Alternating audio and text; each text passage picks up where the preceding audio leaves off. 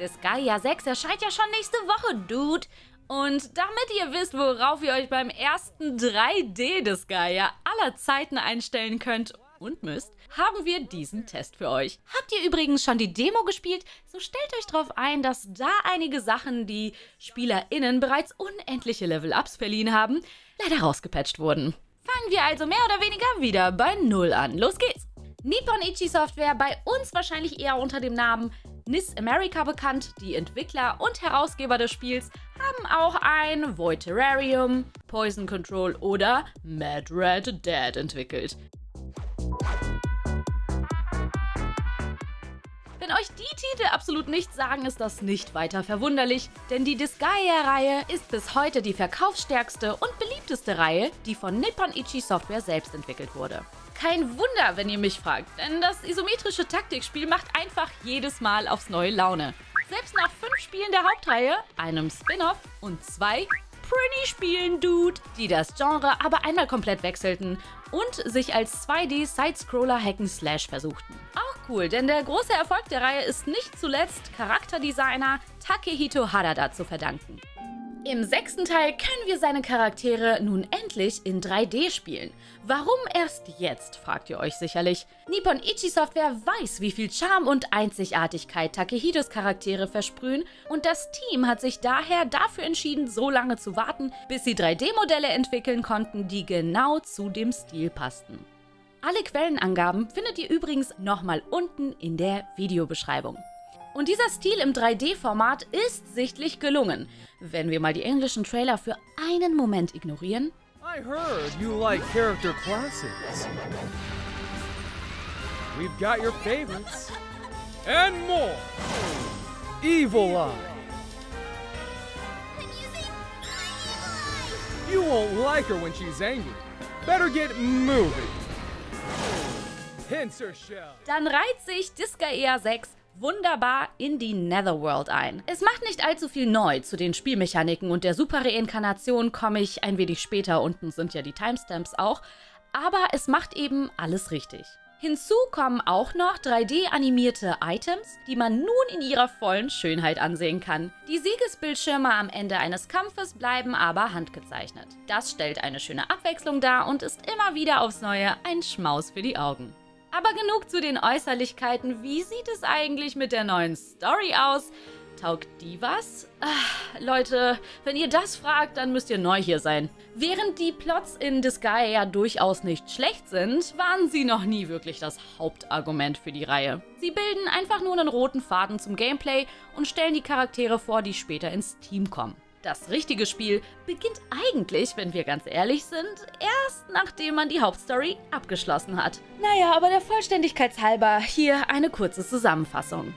Zed ist ein Zombie und tiefer hätten wir in der Wahl der Protagonisten nicht sinken können, denn Zombies sind in Netherworlds the lowest of low, also wirklich die unterste Schicht der Charaktere, die man haben kann. Zed hat aber eine sehr große Ambition. Er will den God of Destruction stoppen und ein für allemal besiegen. Dazu hat er den sarkastischen Zombiehund Cerberus und die Super-Reinkarnation als einzigartige Fähigkeit an seiner Seite. Egal wie oft Zed stirbt, er steht immer einmal mehr auf. Und irgendwann wird er so den Gott der Zerstörung besiegen können. Das ist zumindest die Ausgangslage. Der Cast der Disgaea-Reihe ist für seine Antihelden als Protagonisten bekannt und die foliantischen Kontrastfiguren in der Gruppe sind auch nicht neu. Klingt erstmal kompliziert, heißt aber nur, dass man sich Zed vielleicht nicht als Vorbild fürs Leben nehmen sollte und die Nebencharaktere, auf die Zed auf seiner Reise trifft, die ihn für den Rest des Spieles in der Gruppe begleiten, alle besonders ausgeprägte Eigenschaften haben, um die gegenseitigen, einzigartigen Charakterzüge besonders hervorzuheben. Mann, das klingt irgendwie alles immer noch zu kompliziert, oder? Hier ein Beispiel. Wir treffen einen König, der sein Königreich nur durch Reichtum regiert. Nichts ist ihm wichtiger als sein Geld. Er bezahlt sogar einen Helden dafür, die Monster vor den Einwohnern fernzuhalten. Und dieser Held ist ihm so dankbar, dass er dann auch keine andere Motivation mehr als die Bezahlung vom König hat. Ruhm, Ehre, Mut, Heldentum, ist doch alles egal. Solange es genug Geld gibt, geht's uns super. Naja, das ist zumindest die Motivation des Königs. Daraufhin, im nächsten Kapitel, treffen wir eine singende Prinzessin. Deren Traum ist es, endlich einen richtigen Prinzen zu finden. Liebe ist ihre größte Motivation. Liebe und das Singen. Und so singt sie sich in unser Team und erzählt immer wieder von ihren Ex-Prinzen, die leider alle zu früh das Zeitliche gesegnet haben, sodass die Prinzessin sich immer weiter auf die Suche nach einer neuen großen Liebe machen muss. Ihr könnt euch nicht ausmalen, wie unterschiedlich die Konversationen zwischen einem Zombie, einem reichen, habgierigen König und einer singenden, liebessüchtigen Prinzessin ausfallen können. Aber ihr werdet so zu keinem Zeitpunkt vergessen, was ihre größten Motivatoren sind. Gerade weil die sich so stark voneinander unterscheiden. Und wenn wir schon mal bei den Charakteren sind, es gibt für Fans der Reihe 4 zusätzliche Charaktere, die im DLC-Shop runtergeladen werden können. Das wären einmal Adele und Rosaline, die weibliche Lahal und Asagi. Es folgen aber noch mehr DLC-Inhalte, sobald das Spiel rausgekommen ist. Und da können noch weitere Charaktere bezahlt hinzugefügt werden, darunter Takehitos Maskottchen Plain Air oder Kilia aus Disgaea 5. Und dann soll es noch ein Crossover-DLC geben mit V-Tubern. Das sind virtuelle YouTuber mit Anime-Maskottchen als Vorzeigecharakter. Das klingt auf jeden Fall spannend, aber ich kann euch nur von den ersten 4 Charakteren berichten, die in meinem Testspiel dabei waren. Mir hat es Spaß gemacht, alte Charaktere, bekannte Charaktere in dem neuesten Disgaea nochmal spielen zu dürfen. Adele und Rosaline zum Beispiel habe ich echt lange nicht mehr gesehen. Und die dann nochmal in 3D-Modellen zu sehen, ist natürlich mega cool. Aber die waren anfangs etwas overpowered. Das legt sich aber dann wiederum relativ schnell, denn die Schwierigkeiten der Level wachsen ganz schön exponentiell an. Man muss die Charaktere auch erstmal freikämpfen und dabei mit Z durch die Story der virtuellen Individuen, die einige schöne Easter Eggs der Reihe bieten, durchklicken. Auf der anderen Seite kommt ihr wahrscheinlich so weniger dazu, die normalen generischen Charaktere in eurem Team zu leveln, die auch alle richtig schön und cool und nett sind und in jedem Disgaea vorkommen. Ich habe mich daher relativ frühzeitig dafür entschieden, mir ein ganz eigenes Team dafür zu machen und das geht bei dem 6. Teil super intuitiv und super schnell. Das User-Interface ist für Einsteiger schwer zu überblicken, denn es ist wie immer sehr überladen. Aber es hat eine innere Logik, die man sich mit jedem Kapitel immer einfacher aneignen kann. Und da wären wir auch schon beim Gameplay. Denn wie üblich kann man die Geschichte in der Dimension Guide durchspielen und dann nach jedem Level in der Netherworld noch eine Runde weiter mit den Charakteren quatschen.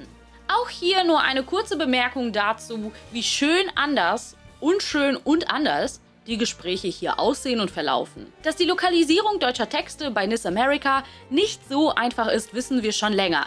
Seit 2012, um genau zu sein. Daher müsst ihr euch leider mit den englischen Texten und der englischen Vertonung zufrieden geben. Allerdings muss ich sagen, die englische Vertonung ist super, sodass ich die japanische ausnahmsweise mal nicht im Spieldurchlauf angemacht habe. Beide Vertonungen sind aber sehr gut gelungen. Das neueste und größte Feature im 6. Teil, habe ich ja schon erwähnt, ist die Super Reincarnation. Natürlich können alle Charaktere wie gewohnt auch eine normale Reinkarnation durchführen, so wechseln sie nämlich ihre Klasse. Bestimmte Skills und Waffenstati behalten sie, aber sie fangen dann auch wieder von Level 1 an. Warum macht man das? Weil das Spiel einen dadurch erlaubt, dass die Charaktere nicht nur bis zu Level 9999 leveln können, sondern immer wieder von vorne auf Level 9999 leveln können, also unendlich oft. Oh, sorry, ich meinte natürlich bis Level 99.999.999, denn das ist das Level, worauf es Disgaea 6 erhöht hat. Und unser Set hier kann das auch, aber er ist ja auch ein besonderer Zombie. Ein besonderer Zombie? Ein besonderes Zombie? Ein besonderer Zombie. Also kann Set auch die Super Reincarnation. Er behält seine aktuelle Stärke bei jeder Reinkarnation und bekommt zusätzlich Karma-Punkte. Diese Karma-Punkte können dann dazu eingesetzt werden, zum Beispiel Gegenattacken oder die Bewegungspunkte zu erhöhen. Ihr könnt euch also vorstellen, wie stark das Set macht. Und das war noch lange nicht alles. Denn dazu gibt es noch die Juice Bar, die zwar keine Mana-Punkte oder Karma-Punkte kostet, in der man aber mit Geld seine Level und alle anderen Punkte manuell erhöhen kann. Ein teures Vergnügen, aber es ist so overpowered, das grenzt ja schon fast an Cheating. Zum Glück ist das in der Netherworld aber nicht nur erlaubt, sondern auch gern gesehen. Ja, ihr habt mich richtig verstanden. Ich meinte schon das Cheating, denn das Einstellen von XP, Mana, Geld, Waffenbeherrschung, Special Skill und selbst Klassenfertigkeiten ist in der Welt Teil der Spielmechanik, wenn man will. Man muss den Cheat Shop nicht benutzen, aber er heißt euch immer herzlich willkommen. Und dann gibt es ja wieder die Item World mit ihren zufallsgenerierten Karten, in der man sich Stunden, Tage, Wochen für ein einziges Item verlieren kann. Den Skillshop, den normalen Laden, unser bekanntes Krankenhaus, das für unsere Wunden gerne mal ein seltenes Item springen lässt, eine Database natürlich, in der wir sowohl für Kämpfe als auch für unsere Basis die Hintergrundmusik ändern können, gibt es auch. Es gibt auch die Researches wieder, in denen man seine nicht so oft benutzten Charaktere auf eine Reise in die Itemwelt schicken kann, damit die schöne Gegenstände und Erfahrungspunkte sammeln. Und natürlich darf auch die Dark Assembly nicht fehlen. Denn auch Zed will ja ein wenig Spaß am Bestechen haben und Politik darüber führen dürfen, welche Items verkauft werden sollen, wie viel XP er verdient oder wie viele Boni er aus dem Kampf mitnehmen möchte. Die Quests sind mir diesmal ein bisschen zu viel. Es ist wirklich sehr einfach, den Überblick zu verlieren. Dass hier auch jede Questwahl mit einem Spruch des NPCs untermalt wird, macht das Ganze nicht wirklich besser, aber was soll's. Die Belohnungen sind fair, bringen extra Spaß ins Geschehen und irgendwer hat sich echt die Mühe gegeben, diese ganzen Namen dafür auszudenken.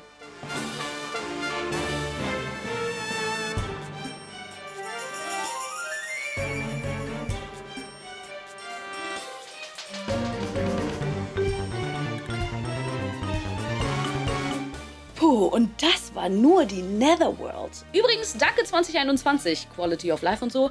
Man kann alles per Knopfdruck im Schnellmenü auswählen und muss nicht mehr zu den einzelnen Orten hinrennen. Kann man aber noch, wenn man das mag.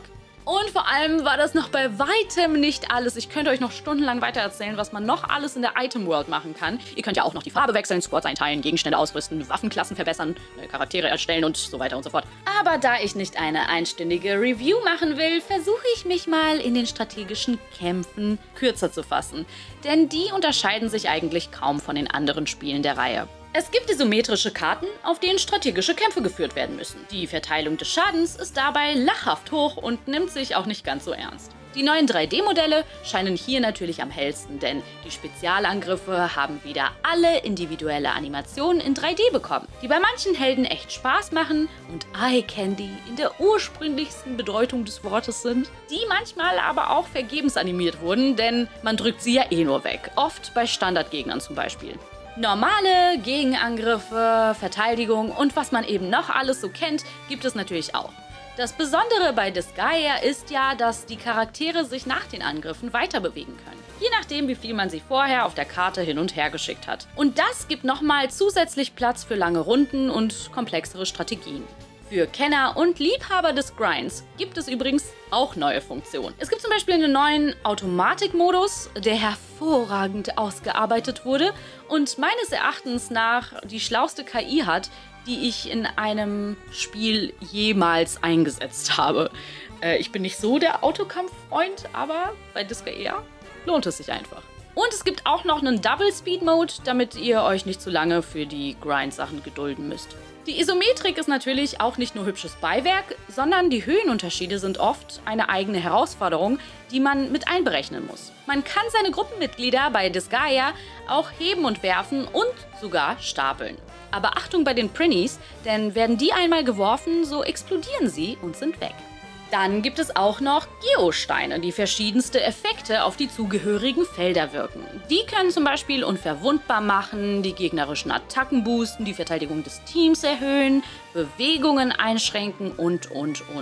Habt ihr einen Kampf hinter euch, werdet ihr nicht nur mit den erwähnten handgezeichneten Bildchen belohnt, sondern auch mit Bonusgeld, Experience-Punkten, Waffen oder sogar Schriftrollen. Je nachdem, wie hoch ihr die Leiste im Kampf gefüllt habt. Schriftrollen habe ich ja noch gar nicht erwähnt. Das sind extra Fähigkeiten. Das Spiel nennt die Evilities, ein Wortspiel aus böse, also evil, und Fähigkeit, ability.